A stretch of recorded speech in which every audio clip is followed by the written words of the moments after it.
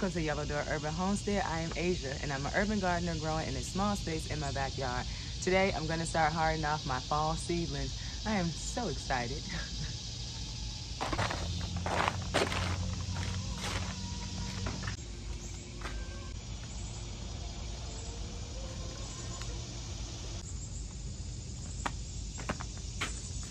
So, I'm going to put these seedlings behind the herbs, in between the herbs, mint and the flower bed, so that they don't get a whole bunch of sun and they're shaded by the herb plants.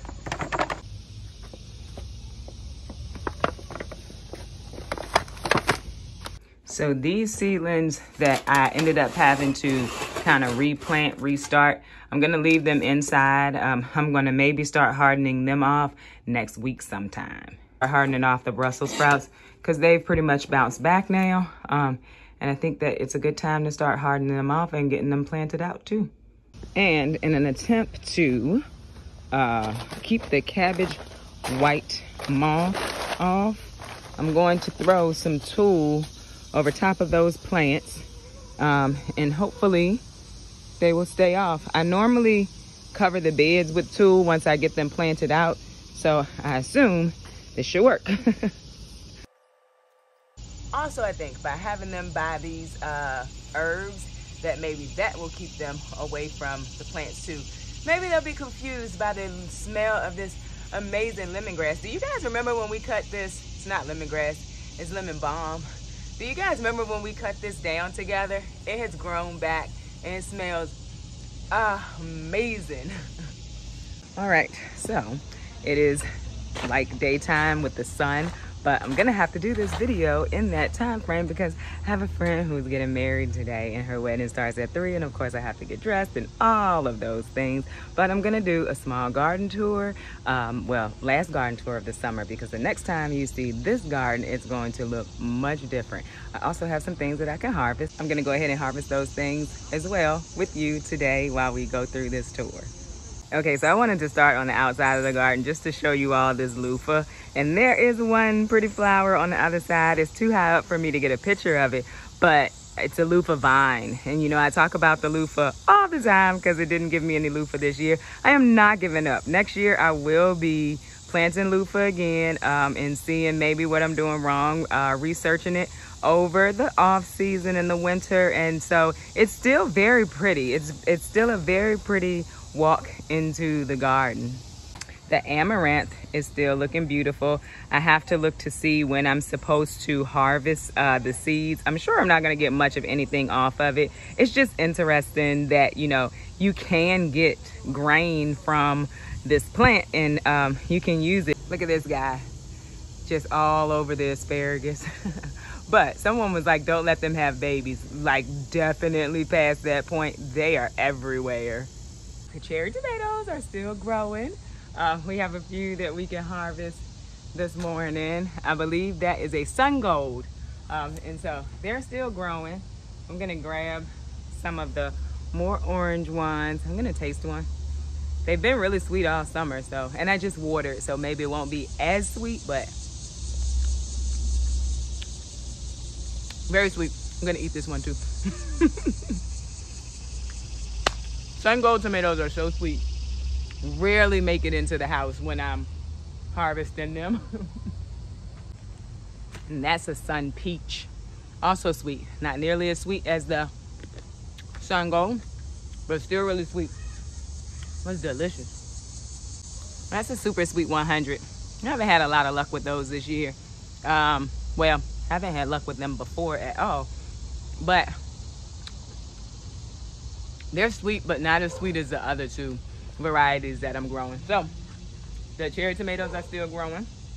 I'm gonna leave them because I'm gonna plant down here. I'm gonna plant some kale and probably collards over here, but they have time to grow and I can still leave these cherry tomatoes. So I probably will not be pulling these at the beginning of September. And these are the Lacianato kale that were already eaten up that we moved the other day. The pests have just continued to eat them up. This is a kale variety too, but that one's not looking too bad. So I'm leaving all of them. This is one that we moved but if you see right there, there's a new leaf growing. So I'm just leaving it. We'll see what happens. I will keep you posted. The pepper plants are still doing amazing. The pepper row when you walk into the garden. We have some that need to be harvested, so we'll go ahead and harvest those together. There's so many different varieties, mostly sweet. The only hot I have is cayenne and jalapeno. So we have a few, I believe. This is the plant that I was saying I didn't know what it was. I had labeled it as a large red pepper, so I was thinking it was a large red bell pepper. Pretty sure they're Jimmy Nardellos. These are delicious peppers. And so if you did not grow them this year or you've never grown them before, you should give them a try. I mean, they are so sweet and so delicious. I normally like put a little bit of egg and some flour on them and just pan sear them, but I'm pretty sure they would be good in a dish or anything. Very good peppers. So got 2 off of that one. There's a little bit of maybe some type of disease or even sun skull. I'm not really sure. I'm just gonna cut around it and I'm still gonna eat it. My peppers are much bigger than they were last year. My peppers last year were like half this size. And so I had said it earlier in a video that I think it's because I changed the soil that I used.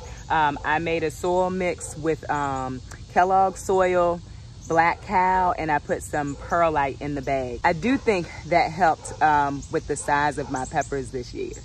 If you remember, I harvested peppers a little while ago, probably like a week or 2 ago. So there's not a lot of peppers on here, but what is on here, I'm gonna take them. I am trying not to look super hot, but I am super hot. I know you guys can see like the sweat kind of glistening. I'm trying not to look hot, but I am hot. Also, here are some paste tomatoes from an indeterminate plant that is still growing. So I'm gonna leave those 2. I am thinking though, by September 1, I am gonna pull these out just because I kind of need the space. Although there's a lot of room at the bottom because I pulled most of the bottom leaves. And so I may be able to plant my fall vegetables in between. It'll give them a little bit of shade. The only thing is I won't be able to put the tool up. So I'm still thinking about that. But we got some more tomatoes. And over on this side, we have a few tomatoes that are blushing. So I'm gonna go ahead and take those as well. These are determinate varieties. And they're also a paste. I think those are Roma tomatoes. We have a few, I believe these are Cherokee purple, much smaller than they were earlier in the season. Still edible tomatoes. Go ahead and grab these. These 2 are in bags in the back. There were 4 back here before, and 2 of them bit the dust. And so I went ahead and pulled them, but I left these because they are still growing. I remember I planted a new planting of beans. And so I wanted to show you, we have beans starting to grow. This will be like a fall planting of beans, and they are going on up the trellis. The cucumbers are still trying. I don't know if they're bitter or not. I haven't had a cucumber in days at this point, maybe even weeks, but they are still growing. So I am continuing to harvest them. Nice size. Again, don't know what they taste like. Also, I opened a P.O Box. So if you want to send me a card, send me a letter, send me anything, you can do that now. Someone had asked, and so I went ahead and opened it. And I appreciate anything that anyone sends me. So the asparagus is still trying to take over everything. This one has fallen over. There's some more back there. And so I'm going to get some string today or tomorrow and string it back up. I'm probably not going to cut it anymore. Just going to let it do what it does until the end of the season. These poor little potatoes, they have fought the mice. They have fought the asparagus that keeps falling over on them. I am just watering them at this point. I doubt there's many potatoes in this bag, but we will see what's in there when the season has come to an end. Here is another tomato. It is a white variety. I'm gonna go ahead and harvest that too. So the tomato plants over here that's by the shed, there is probably time to pull them. I don't think there's any other tomatoes on these plants right here. there aren't, and this is the top of it, so chances of it growing anything else is slim to none. So I'm probably gonna pull those this weekend. There's a few tomatoes still left over here, and they're actually starting to blush, so I'll be pulling them in the next, not this one so much, but I'll be pulling these in the next few days. There's one down there, but I think they've done their job for the season, and I'm going to let them rest. The cantaloupe, there's one right here. There's one over there. The two that were at the bottom have fallen. My daughter has eaten them both in one sitting. And so I'm waiting for at least this one. Not sure if that one is going to ripen, but I'm waiting, and then I'm going to pull those out. I imagine that one will be ready in the next 7 to 10 days. I watered not too long ago, so these are the carrots that had good germination. They should start to stand back up as the day goes by. These are more potatoes that I planted out, looking much better than the potatoes on the other side that I just showed you. That's the carrot bag that I have not reseeded yet, but there's still some carrots in there. And then this is the tomatoes that's over by the bean trellis. And so there's one tomato. I've harvested probably 4 or 5 out of this area this week, but that's looking pretty terrible too. And so the eggplant have given me eggplants this season, and it's been a good eggplant season. They have very much been devoured by the flea beetles, but they are still trying. You can see there's flowers on here. I'm just gonna leave them because I'm not gonna use this bed over the fall anyway. So I'm just gonna let them continue to grow.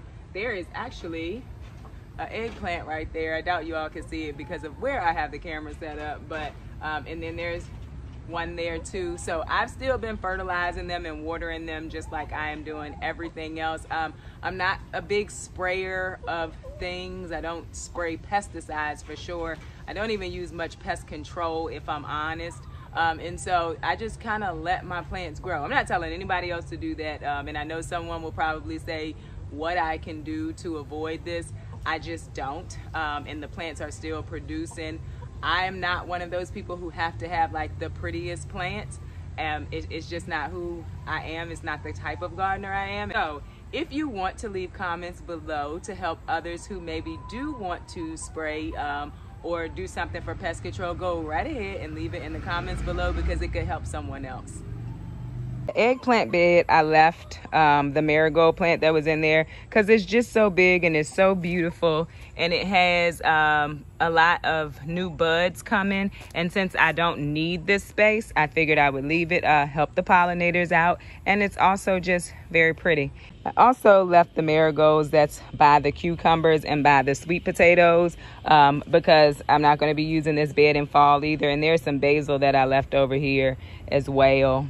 The sweet potatoes are still looking very green and like they're growing something, but I dug down into that bed just to see, and I didn't find one sweet potato. So someone did tell me I can eat the sweet potato leaves, and that is probably what I will end up harvesting from this space because I don't think there is one sweet potato. But of course, when I go to harvest those sweet potatoes, I will record it and you will see with me whether there are sweet potatoes or not.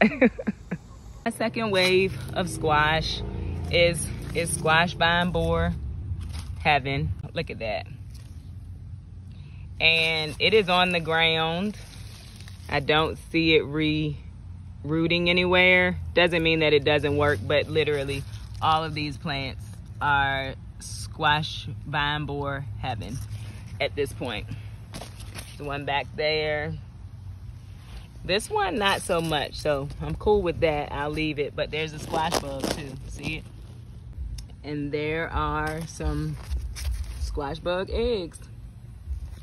I just don't have much luck with squash, and it's cool. I get a lot of other vegetables. Squash aren't that expensive if I want to go and grab some from the grocery store, so I'm not gonna worry about it too much. The dahlias are starting to make their appearance. It's so pretty. I love dahlias. I have them over here. This is over in the bean bed. These were just some plants that they were extras, and so I planted them over here, and they are starting to produce dahlias for me. There are some more that are starting to open over here, and I don't know varieties because I brought a mixed pack. And so I don't know what varieties those are, but I just know that they're very pretty. There's another one that's growing. So very pretty dahlias. Down here, there's more dahlias growing too. So I'm excited about that. The mint and the herbs that's in the back towards the flower bed, they are looking a little sad, like they just want to be left alone. And that's the other side. The lemon balm is looking good. The chamomile, not so much, but I'm going to replant that. And so when it gets cooler, I'll plant it out again. And that's more mint back there. I kind of just left it to its own devices, honestly. It's kind of my fault. Look at these pretty little flowers. Pretty sure they are scabiosa. I get them and gumfrena mixed up, but I think that is scabiosa. We are going to end this tour over in the orchard area. And so these are the daisies that I had cut back. This daisy is dying. I did not actually get any more daisies off of these plants, but maybe in the fall I will. The roses are looking beautiful. I don't know how many times they've bloomed this summer, but they've been beautiful the whole time. This lavender, I am supposed to cut it. I don't know how to trim lavender. It is all over the place. I did get some lavender earlier in the year, but at this point, I think I have to trim it, and I have to figure out how to do it. The raspberries are growing, but dying because I don't come out here to harvest them as I should, but they are growing. Oregano, comfrey, I cut that back way back, and maybe not a good idea, but I already did it. Sage, thyme, peach tree, apple tree over there. And I know everybody was waiting for me to do something to this apple tree, and I have. I pulled off all of the leaves that was diseased, and I also cut the tree back a little bit, and so that tree is looking much better than it has all season long. And then you have the marjoram down there. This is the rosemary that I started from seed. I hope you all can see it. I started that rosemary from seed. So I'm thinking in the next few years, I'm gonna get a nice little rosemary plant that I can say I started from seed on my own. Grapevine has like 2 grapes on it. Got to do more research on that next year. That comfrey is not looking good, but they come back every year, so I'm not worried about it. And there's more comfrey down here and some more sage. So thanks for watching. I hope that you all have a wonderful weekend. I am going to start getting my life together so that I can go celebrate my friend's wedding. They've been together since like right after we finished high school. We've been out of high school for over 20 years. And so this is like an amazing day, and I'm so excited for them. And so everyone have a wonderful week. I'll see you on Wednesday. Don't forget to follow me over on Instagram at Miss MS Asia Spratley, where I post about the things going on in the garden every day. And don't forget to like, share, and subscribe. Thanks. Bye.